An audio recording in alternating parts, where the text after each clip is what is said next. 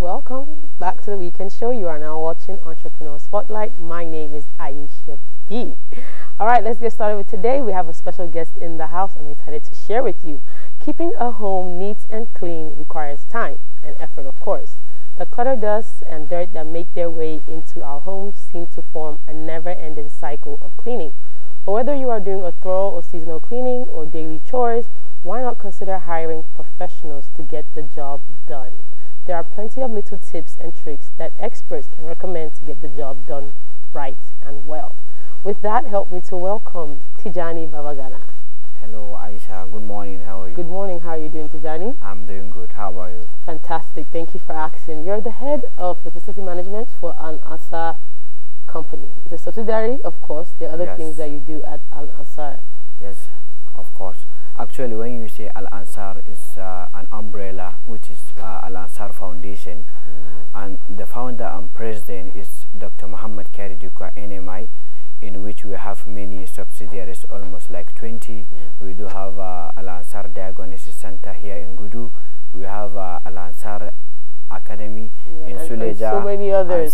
So many but other you subsidiaries. Are the head of the facility management for the cleaning and hygiene aspect. Yes. So that means you're a top pro when it comes to keeping places neat, environments clean, of fumigation, whatever it may require, you all can handle that. Yes. Fantastic. All right, so let's get to know more about what you do and how you get it done as an entrepreneur. I got some words already that you're young. I heard in the studio that your guest is looking young, he's intelligent. I'm like, yes, yes. So we are ready to hear what you're going to say to us this morning. So what would you say about your company's mission and goals, for example? You know, how does that become part of your primary objectives in your organization? Actually, the mission we are having in our company is, first of all, service to humanity, and then to create infinite, and healthier environment for our clients, and in addition of professionals and dedicated skills of our cleaners and stuff like that. Yeah, so get me right with this, Tijani. Yeah. The truth is, in Nigeria, domestic workers are very common. It's not something that is new, but with your company now, what type of incidents or damages occur in this nature of business? How is it best handled? We know about the usual issues, but for you and your company, give us a prime example of any incident that has occurred. Actually, like we visit a site, and then the chair got broken, and the work is being given us at 400, and the chair is almost like 700,000. Wow, that's a huge difference. Our client was like, we have to pay him back. So in that, our reputation, so to keep our customers, so we have to repay back the chair, and work all have been done, and he's very glad with that. Wow, well that's a huge, decision to make. Yeah. Honestly. So as the head, Tijani, what are some professional attributes that makes your brand stand out at Al-ansar? Okay, like reliability. We keep our promises, and then when you see our profiles, we have the compliances, we have the PENCOM, we have the certificates, we have the NSITF, the CAC. With these, our companies. So formally, you guys are backed up appropriately, and you are reliable and trustworthy. Yes, we are trustworthy. Beautiful. So what would you say is unique or special in satisfying your customers? In satisfying our customers, we keep our promises, our integrity, reliability, and honesty in transaction of business. And it's very important in Nigeria, especially where you have transparency as an issue. You have a lot of, dishonesty, especially when it comes to domestic workers. So now I want us to clear things up a little bit. What would you consider a common mistake in this type of business?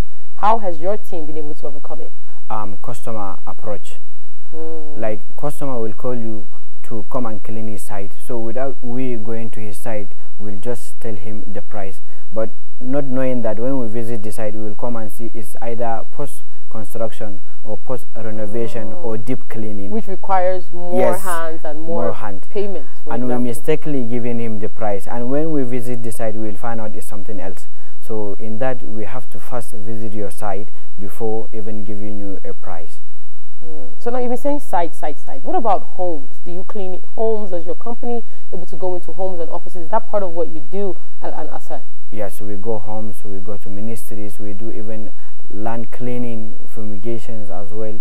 everything like chairs, cleaning, and carpet care. Everything we do. Wow, that is good. So now I want to clear this one last thing up now. Okay. Tijani, does cleaning or maintenance pay the bills? You know, would you encourage our viewers to engage in your nature of business? Yes, I will. Normally, you have to do it for your healthier future and healthier environment. Don't take cleaning just as a service, but as a transformation and experience. I love that. And cleanliness is part of your faith, so you have to stay healthy for your future. I like that. Yeah. You know, there's something else that I've kind of keyed into what you've been saying when it comes to your business. You know, there's some challenges, of course, in every business, and I think logistics, you know, is something that you all, you know, have to maneuver around. Yeah. You know, how do you do that with the high running cost of that? Like efficiency in terms of logistics, we'll let you know before coming to your site that we'll write it to your build, upcoming running, carrying materials to your site.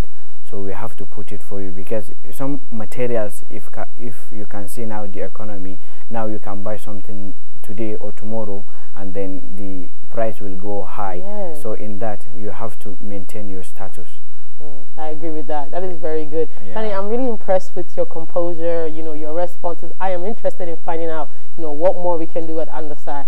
And I'm excited the viewers to find out and reach out to you, you know, via your Instagram, which is Al-ansar and Hygiene and Cleaning. Let us know what your Instagram is. Yes, Al-ansar Cleaning and Hygiene. And they can visit Al-ansar Foundation to see more of the subsidiaries.